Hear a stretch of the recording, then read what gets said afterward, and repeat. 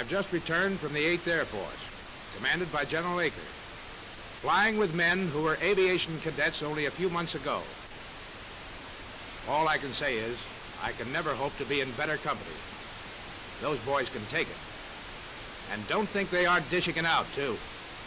Any kid who can handle himself, and he doesn't have to be an all-American to get into good shape, and who has a few brains, ought to be smart enough to find out how to become an aviation cadet.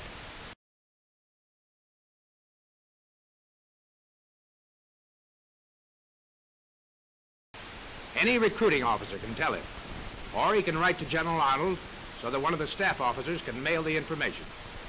We're getting more and more planes.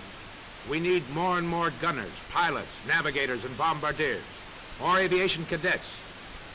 They also need 17-year-old enlisted reservists to get ready for jobs in the Air Forces.